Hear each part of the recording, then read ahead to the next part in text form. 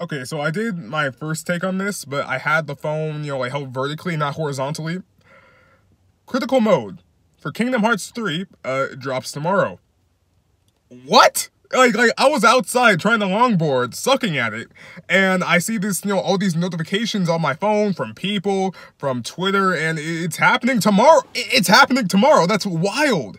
It's actually happening tomorrow. That's insane. Like it's actually dropping tomorrow. It's happening tomorrow. The first big update DLC is happening tomorrow. Normally I would have, been, in my room, but this kind of just happened now. I'm just like, whoa, what the heck? It's dropping tomorrow. Now, in terms of what's going to be in it, they don't say exactly what's going to be in it, but we know from the past that from what they said about what's going to be in this new update, back when they said in the past, they said that it's not going to be where back in KH1 and KH2, they kind of just increased the damage points and health points and values of enemies.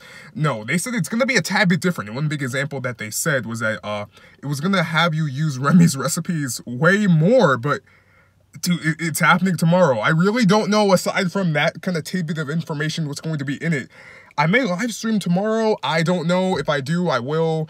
But if I don't, I don't. I may just play it. But it's happening tomorrow. Dude, no pre-information, no saying, hey, it's gonna drop in like a few days. They say it today. It's gonna drop tomorrow. Let's go. Kingdom Hearts 3 Critical Mode update drops tomorrow. Let's go, dude. Let's go, man. Oh my gosh. Wow.